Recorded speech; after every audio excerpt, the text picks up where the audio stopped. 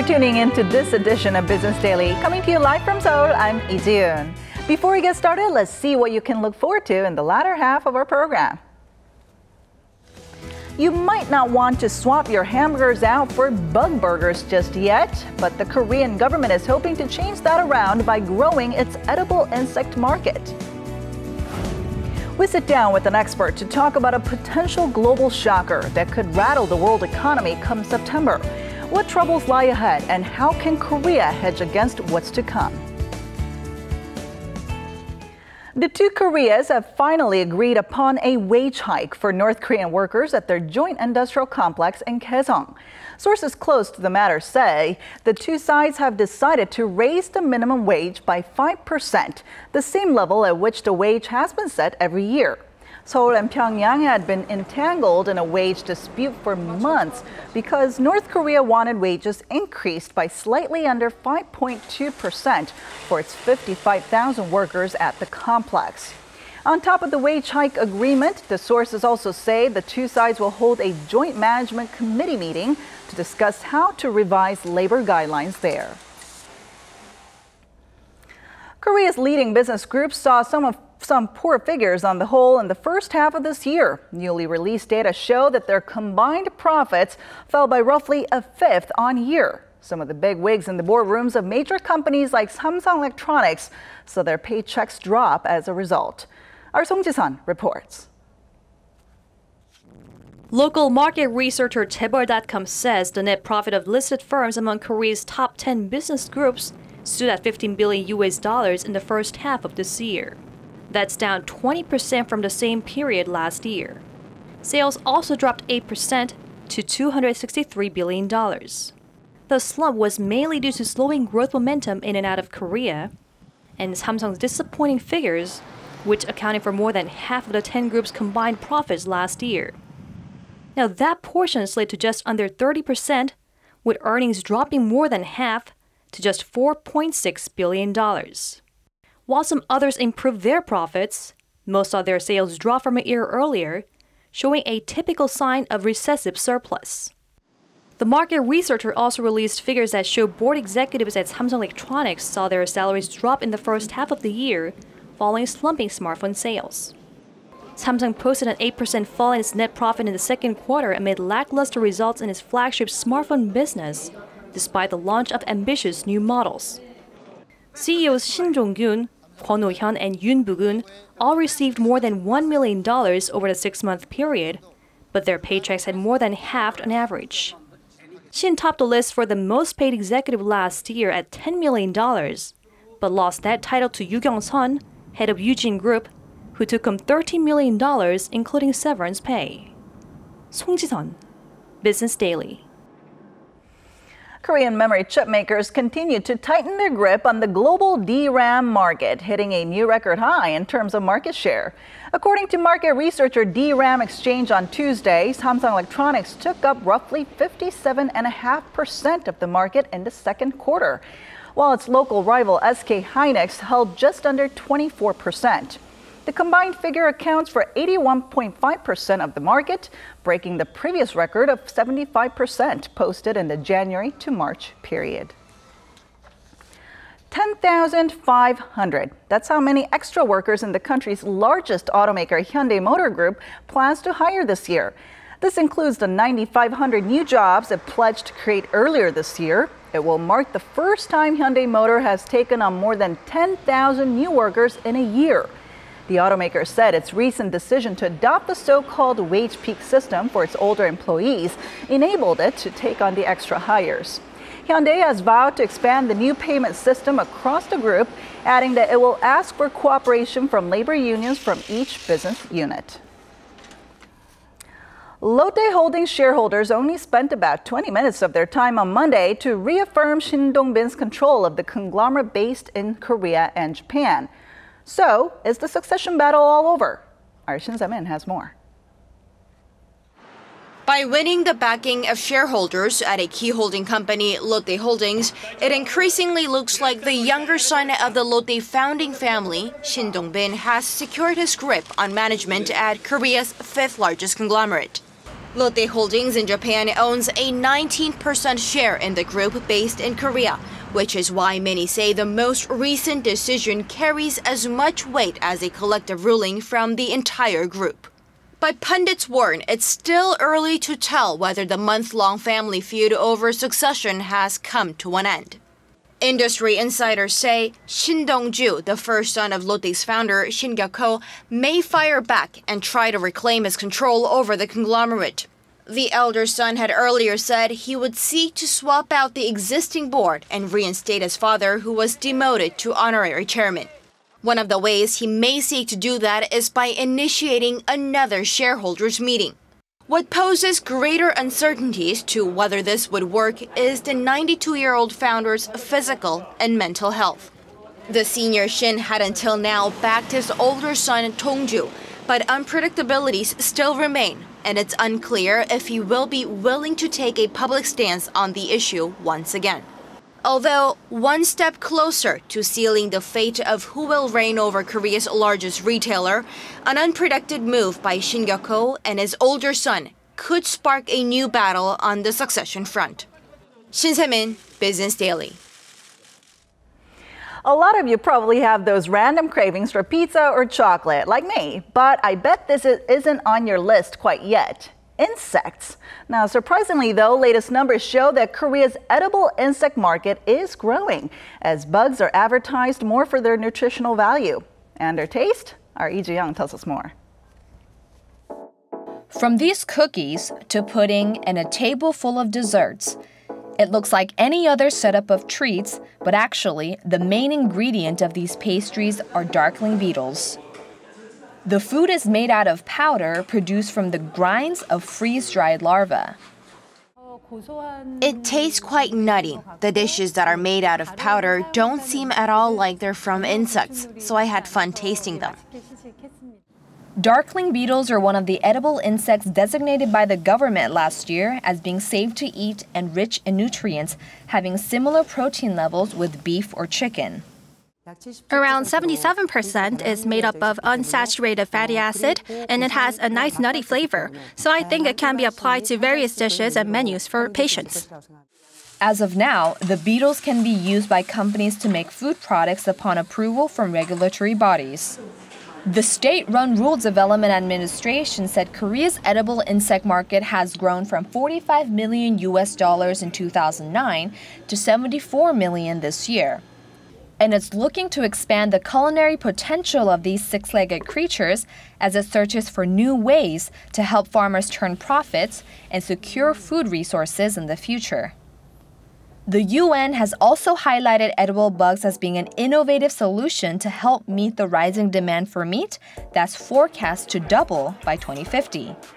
While the practicality of this unconventional diet may appeal to some with its high nutritional value, experts point out it could be a long way to go until people feel comfortable about enjoying a creepy crawling meal. Lee Ji-young, Business Daily.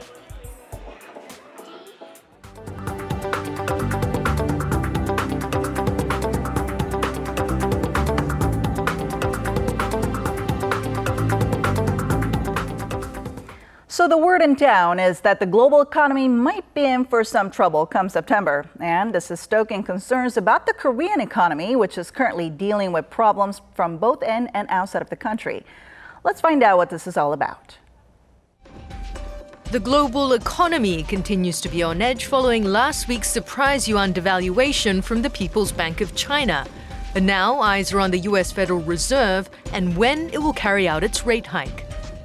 With solid job growth, experts are saying this leaves Washington on track for a rate liftoff in September. But there are growing concerns that this move may create more market turbulence and drive down currencies, further destabilizing emerging economies. Korea is no exception when it comes to these external threats.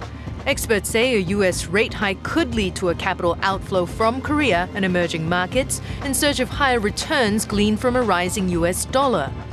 Taking into account the Korean economy is already facing anemic exports and tepid household spending, what can Korea do to better prepare for looming trouble? And to tell us more about this, we're now joined by Professor Yang Jun-seok from the Catholic University of Korea. Hello there, Professor. Happy to be here. All right, so some are saying that trouble is brewing for the global economy come September. What is this based on, and what kind of ugly surprises are we really talking about here? Okay, part of it is due to nervousness, part of it is due to past experience. I think the nervousness comes from, well, Korea has an experience with a financial crisis, so we've always been watching out for that, being nervous about it. There's been a news story in an American newspaper earlier this year saying that most of the U.S. traders who are on the ground trading stocks and bonds, they never experienced a period of high interest rate because the U.S. has been running this policy for so long. So some people are nervous because of those type of factors. And then we look at the experience of 2 years ago, 2013. There were rumors that U.S. would raise its interest rate at the time, and that almost caused financial crisis in India and Indonesia. And it also caused a lot of nervousness in Korea back then, as well as the exchange rate fluctuated quite a bit. So there's those type of factors which are coming into play, as well as a lot of global uncertainty that's been placed this year, like Greece and then Chinese devaluation, the continuing Abenomics, and so on. But having said that, I think compared to the situation of 2013, I think things are a lot more stable. Okay. We don't see as much global instability as we did. There's a lot of concerns that there might be a financial crisis, but compared to India in the summer of 2013, where they really almost were just a few days away from a possible financial crisis, I think we've been handling this fairly well globally. All right, you talked a little bit about the U.S. Fed rate hike. I mean, there are expectations that they would do that come September. What's the outlook on that right now? Okay, I think unless something really big comes up, I think they will be forced to raise the rates. That's because they've been delaying the interest rate cut for a long time, even with a lot of Wall Street criticism. They've been dropping a lot of hints this year that they will finally raise it this year.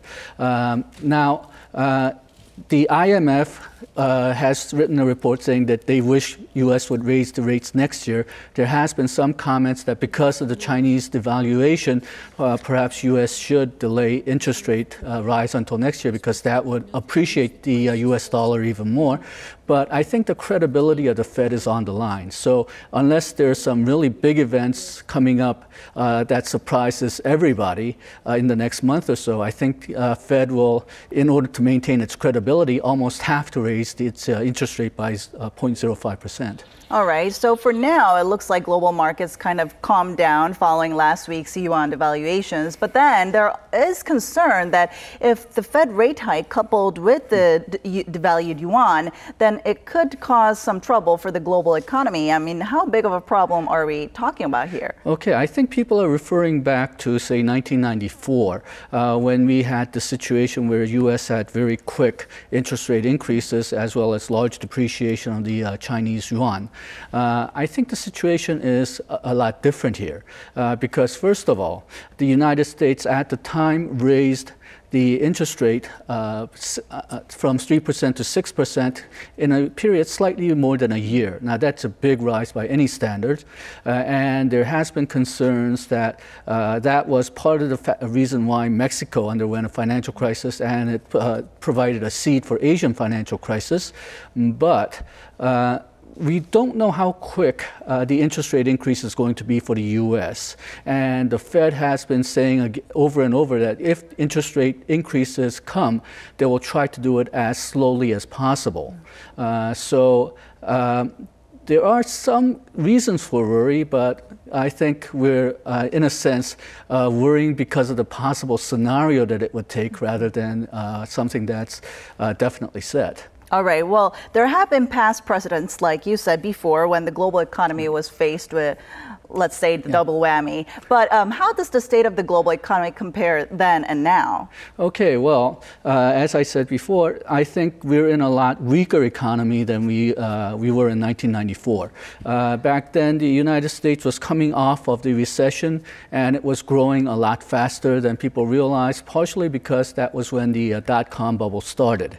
Now, I don't think we're going to have the same problem here because while the U.S. has been recovering, its recovery has been slower than everybody hoped it would be. Now, I think there are some people who are concerned because of cases like that where United States tried to hold down growth and it was too strong. But given the numbers that we see so far, that doesn't seem to be the case because while the unemployment is going down in the United States, the wage inflation is not going up very much, and a lot of the jobs, even though there has been a cut in unemployment, a lot of those jobs are still part-time. So I think the recovery is weaker than some people, at least just by looking at the numbers, feel. All right, then how should Korea prepare for a possible September shocker? Okay, well, Korea, as usual, can't really do a lot about the global economy. So the best we can do is monitor. Now, the thing that they should be monitoring is whether there will be a capital outflow.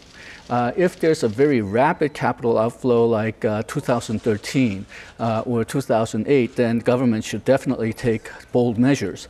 But if it's only a slight capital outflow, which is probably likely the case because that's what we've seen in the last few years. Korea has reduced its interest rate, but the capital outflow hasn't been as large. If the capital outflow is relatively small, then it's just a natural market reaction. So government should probably just let it go ahead. And that would actually be, I think, helpful for Korea because it will help depreciate the won.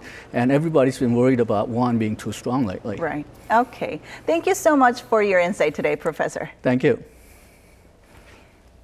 And that will do it from me. Hope you enjoyed it. We'll be back tomorrow with more fun, in-depth business news that matters to you. Thanks for watching and see you soon.